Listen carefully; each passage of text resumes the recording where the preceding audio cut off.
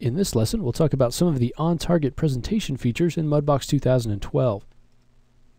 So when we talk about on-target presentation, we're really just talking about building the models and painting the textures within some sort of a context. So right now we've got our T-Rex sitting here on a grid with a gray background, and there's really no context for him. I don't know if he's going to be on sort of a desert planet with bright, harsh lighting. I don't know if he's going to be in a jungle with lots of shadows. So really the textures that we create, the sculpting that we do is really out of context at this point. So what we can do is start to use some of the features of Mudbox to put our model more into context of what our final product is going to be. So there are a few ways that we can start to do this. One of the ways is that we can manipulate the lighting. Right now we just have a single directional light that is actually locked to the camera, so pretty much lighting stays pretty consistent as we rotate around because the camera is moving with us. Okay, we can come in with that selected and change the intensity of the light. We could come in and change the color of the light if we wanted to.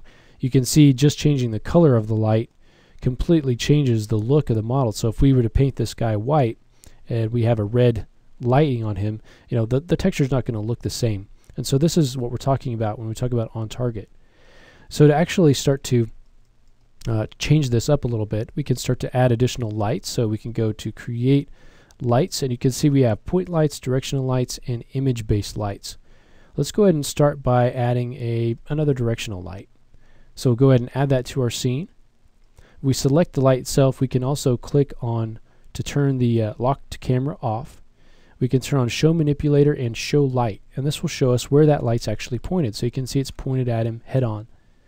So what we can do now is kind of come in here, and I can just grab this and rotate it around.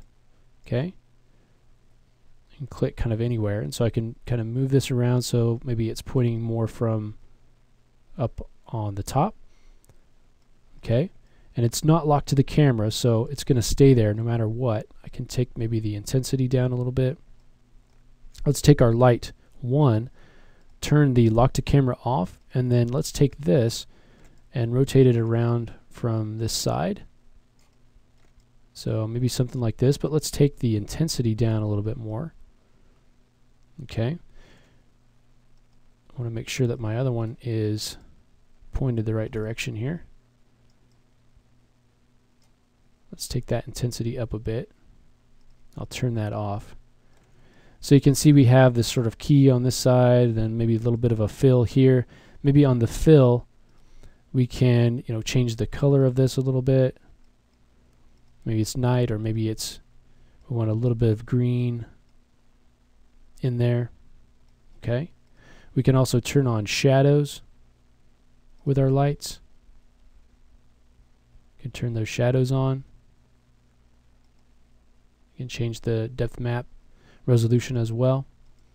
Okay, we can also add an HDR light to our scene. So if we go to create lights, we can add an image-based light. And by default, image-based light, we select this, will come in with this 3-point lighting default. But we can choose a different image to actually use. And so let's go ahead and jump through here. And so we'll come down to, we want to come down to textures, light probes, and then we can choose any of these that come with Mudbox that we want to choose. We've got overcast that we can use. Try that. And you can try these different ones. They'll give you different results. We can take the intensity down. Okay, let's go ahead and choose our 2 directional lights and take the intensity of those down as well. Okay, if you don't like that one, you can come in and select another one. We can try maybe one of these.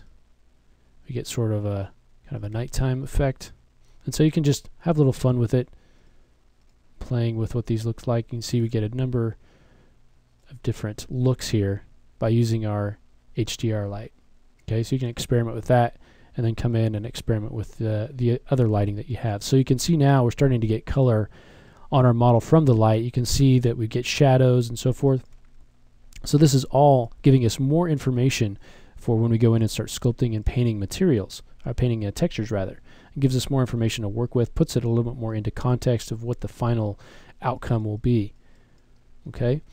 Now we also can come in here to our viewport filters, and this will give us a little bit better idea of what this is going to look like as well. So there are a couple of ambient occlusion viewport filters that we can turn on, and turning these on just gives us kind of a visual change to our model here in the viewport as we are sculpting. So if I want to turn on the cavity occlusion, you can see it gets into all of those little crevices in here. You can select these viewport filters and you can change some of the values. They all have different sliders. We can increase the strength, for instance, on this one.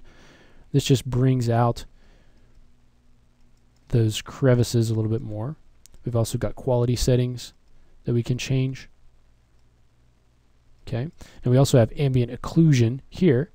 If we go ahead and turn that on, you can see it's more of an overall occlusion where we've got these areas that are inset a little bit more. You can see those get some darker shading. If we turn off our cavity occlusion, you can kind of see that here. You can see we have a number of additional settings for our ambient occlusion. You can see how that's just more getting into those lower areas. Okay, we can have both of those on if we want. We can also turn on the tone mapper to change the gamma. So if we want to change the gamma settings, we can do that in here. We can also come in and modify the depth of field. So if I turn on depth of field, you can see right now this part's in focus. So I want to actually change the focus distance to be closer, and as I change it, you can see we can see that change. Now I can also increase the depth of field so we can see more of our dinosaur, or less. We'll increase that, and we can take down that blur amount a little bit. So now you can see that just kind of the tail is blurred out, but it looks a little bit more realistic, puts it in a little bit more context. If we're actually going to see this T-Rex with an actual camera, then we may get some of those effects, and so that just helps us get a little bit better idea of what that's going to look like. Okay, now we have 3 more viewport filters down here at the bottom, and we go ahead and turn these off. We can turn on screen distance. That gives us kind of a depth pass for this. Okay, we can also turn on, you can change the levels there. You can also turn on the normal map. Basically gives us a normal map. If you want to do kind of a relief of this, you can just save this out. Just kind of a normal map of our viewport filter. And then non-photorealistic, which is kind of fun. You can see that we can get kind of a drawn or sketched look, but we're still able to move around in real time and do our sculpting on this. Okay, you can change some of the values down here and make that look a little bit different. Okay, so really I tend to use the occlusion filters and the depth of field a little bit more. Kind of puts things in context, and then you can go back to your lighting and manipulate your lighting, really get it matched up. If you want this to be maybe a little bit more yellow, have a little yellow in it.